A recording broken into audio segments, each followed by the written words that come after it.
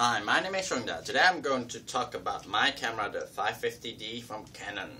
So this camera I bought in 2010 in October. Today is actually 2012 in September. So this puppy, I used it for roughly almost 2 years.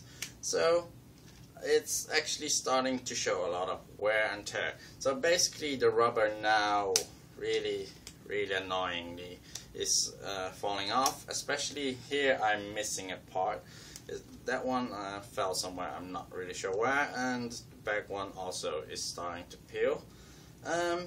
The other issues I've got is sometimes the monitor starts to flicker a bit. I see like scan lines, but I'm not sure if it's really the monitor itself or it's the lighting situation at certain places, but it was slightly daylight and with like tungsten lighting, so I'm not sure if it was the tungsten lighting that was causing it.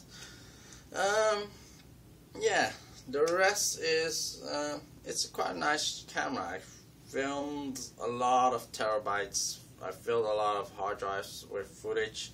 I'm just not sure how many hours I literally filmed with. A lot of corporate videos, a lot of things I shot, a lot of events and photos. I do know how many, about roughly, that's around 25,000 pictures with this, including also time-lapse, events, photos, few portrait shots, few fashion stuff, and yeah.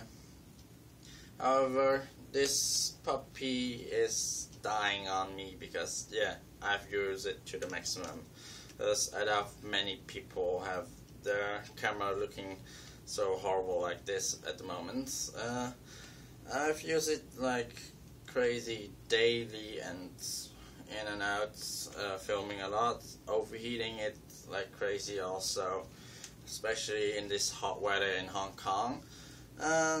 Yeah, hopefully be replacing this one very soon with a Canon XA10. Hopefully I'll get that one pretty soon to replace this one and still be using this one until it dies. Basically having a 2-camera setup if possible, because with XA10 the thing is I can film longer with it, while with this camera the annoying thing is it has like limitations, the half hour. However, the actual limitation with this right now is the 4 GB limit, unless I use Magic Lantern to lower the bit rate. However, that lessens the video quality and I rather enhance it.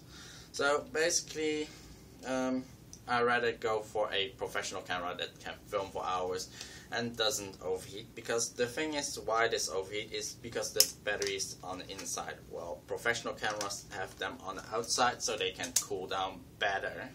And yeah, also only biggest issue with the XA10 is it doesn't have the depth of field with the nice lenses compared to the DSLRs. However, with good filming, editing and knowing how to film, what kind of style you use, you can improve on that and basically make the footage look okay and also look professional. So instead of using DSLRs all the time, and with like more relaxing jobs, instead of having to film like for hours, I could film like double camera setup, making some of the videos look better having 2 shots. Hopefully, yeah, after the XA10 I'll probably save up money for trying to get a full frame. Hopefully Canon comes out with the rumor of the 6D, the cheaper full frame. If not, I'll probably save up money for the 5D Mark III.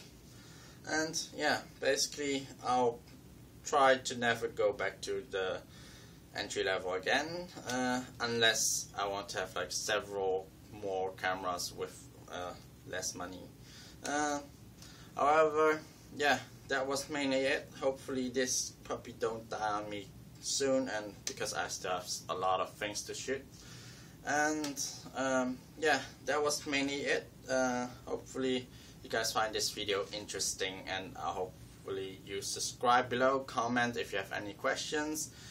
Check out my page for all my other videos about filming and like cool tutorials and stuff, and hope to see you guys the next time. So see ya, bye bye.